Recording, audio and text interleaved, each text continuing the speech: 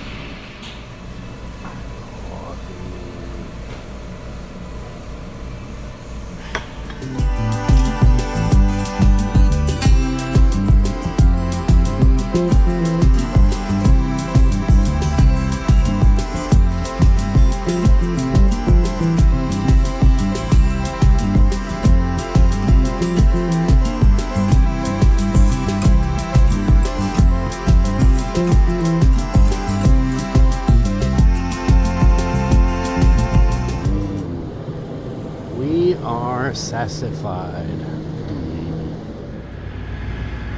here at Crown Center, looking for a Children's Mercy toy delivery event.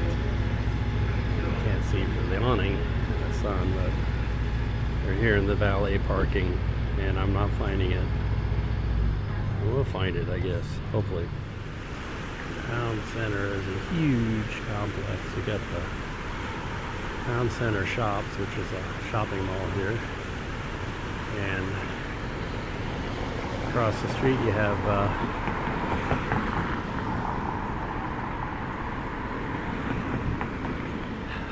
oh, I forget what they call this little park, but it's surrounded by Crown Center office complexes and restaurants and what is it? Sea Life. An indoor aquarium, and it's just an immense complex. So if you say meet me at Crown Center, you might want to be more specific. What part of Crown Center? Because you can walk a long way and never find what you're looking for. Not to mention that you have the hotel here, which is part of Crown Center. It says it on the name. This is the hotel, which is the address I was actually given. And the entire complex actually runs from Union Station here through this link into the hotel, and it goes all the way around. And you see part of the link there. And to the east, to that building with the round thing on the top, is also owned by Crown Center. That's the old Hyatt. Now it's called the Sheraton. So yeah, let's do a little synopsis here of what we're looking at. All of this, and then several blocks to the south beyond. 1970s brutalism architecture. Very classic brutalism.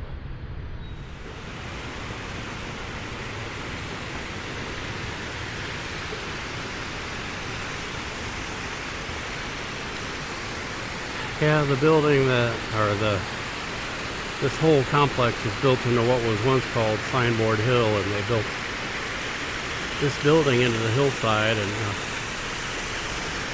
put a nice little feature inside. This is actually inside Crown Center. And you see the futuristic aspects of brutalism, which has made brutalism still very popular in science fiction set locations for Hollywood. Oh, now I am here. I have walked all over the place and probably still haven't covered 10% of it.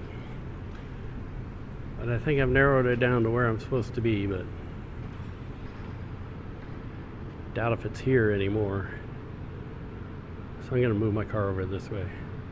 I am still lost. And this is not the first time I've gotten lost in Crown Center. Last time that I can remember was when I was doing the anniversary celebration for the Pardos. And then I was looking for the new restaurant, or new American restaurant, in relation to the parking, which I don't think I ever really sorted that out either. I ended up walking a long ways, laden with a wagon full of equipment. And I thought maybe these trucks up here might be it, but one is like a flooring contractor, and the other one, I don't know what it is, like a rental truck. So I'm just I just typed in the address as given on the thing, which maybe that was my wrong assumption in the first place, was because it said Crown Center, and then I went to Crown Center, and so forget Crown Center and just go to the address. And it's pointing me, I believe, well, not to this parking lot.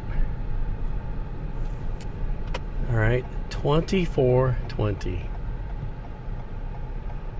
And it says Children's Mercy on it. No unauthorized parking. Well, I got my placard up, so hopefully I'm authorized. There's 15-minute parking. So let's park over here.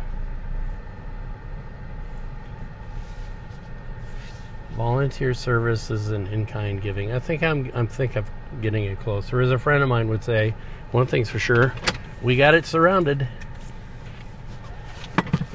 All right, and I'm seeing an arrow and a sign over here, so maybe this is it. All right.